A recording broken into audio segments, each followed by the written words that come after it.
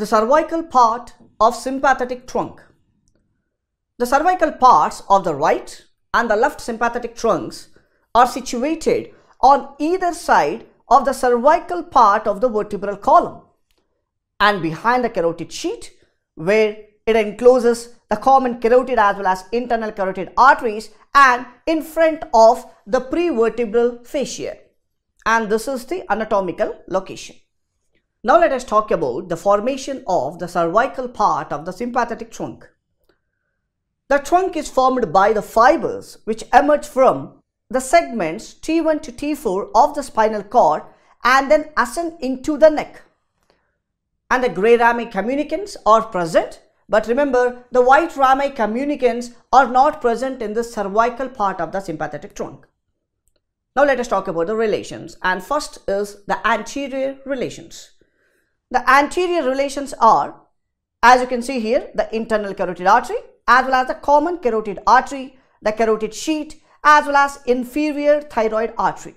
All these are the anterior relations. And the posterior relations are the prevertebral fascia, longus capitis and cervical muscles, and transverse processes of the lower 6 cervical vertebrae, and all these structures forms the posterior relations. Now let us talk about the ganglia. Theoretically, if you see, approximately there should be 8 sympathetic ganglia corresponding to the 8 cervical nerves. But due to the fusion, there are only 3 cervical ganglia. They are superior, middle and inferior cervical ganglia. Let us talk about these ganglia in detail. The first one is about the superior cervical ganglion. The superior cervical ganglion is the largest of all the 3 ganglia, and it is a spindle shaped ganglia and about 2.5 centimeters long. Next is about the situation and the formation. The superior cervical ganglion, it lies just below the skull, opposite to 2nd and 3rd cervical vertebrae, behind the carotid sheath and in front of the prevertebral fascia. It is formed by the fusion of the upper 4 cervical ganglia. There is a reason it is the largest of all the 3 cervical ganglia.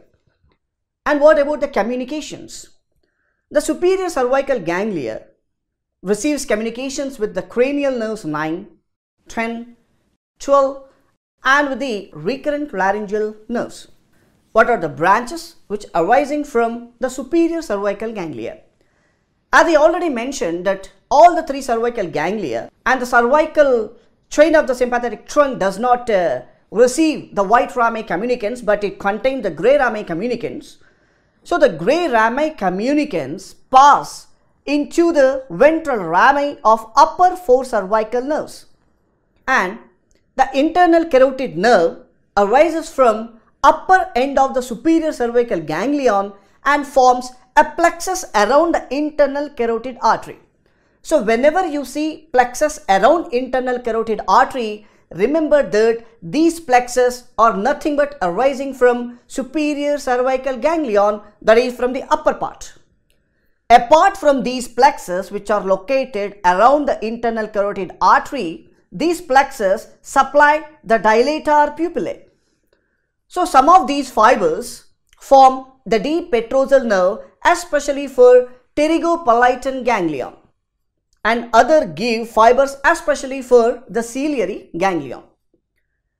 The external carotid branches of the superior cervical ganglion form plexus around the external carotid artery. So some of these fibers from the sympathetic roots of the otic as well as submandibular ganglia, and the pharyngeal branches which are arising from the superior cervical ganglion take part in the formation of the pharyngeal plexus, and the left superior cervical cardiac branch goes to the superior cardiac plexus, while the right one which goes to the deep cardiac plexus, and these are the branches arising from superior cervical ganglion. Middle cervical ganglion. The middle cervical ganglion is extremely small. It may be divided into 2 to 3 smaller pods or sometimes may be absent. And what's the location? This middle cervical ganglion lies in the lower portion of the neck in front of the vertebra, just above the inferior thyroid artery and behind the carotid sheath. And how it is formed? Formed by 5th as well as 6th cervical ganglia. And what are connections? It is connected with the inferior cervical ganglia directly and also through a loop that winds around the subclavian artery. And this particular loop is called as ansa subclavia. And what are the branches which are arising from the middle cervical ganglia? The gray rami communicants are given to the vertebral rami of 5th as well as 6th cervical nerves. And the thyroid branches which are arising from the middle cervical ganglia accompany the inferior thyroid artery, especially to the thyroid gland, and they also supply the parathyroid glands. And there are like tracheal and esophageal branches, and the middle cervical cardiac branch is the largest of the sympathetic cardiac branches, and it goes to the deep cardiac plexus. And next is inferior cervical ganglia. The inferior cervical ganglion is formed by the fusion of 7th and 8th cervical ganglia, and this is often fused with the first thoracic ganglion and then known as cervicothoracic ganglion or stellate ganglion, and it is situated between the transverse process of the vertebra C7 and the neck of the first rib, and it lies behind the vertebral artery and in front of the ramus of the spinal nerve called as C8. And what are the branches which are arising from the inferior cervical ganglion?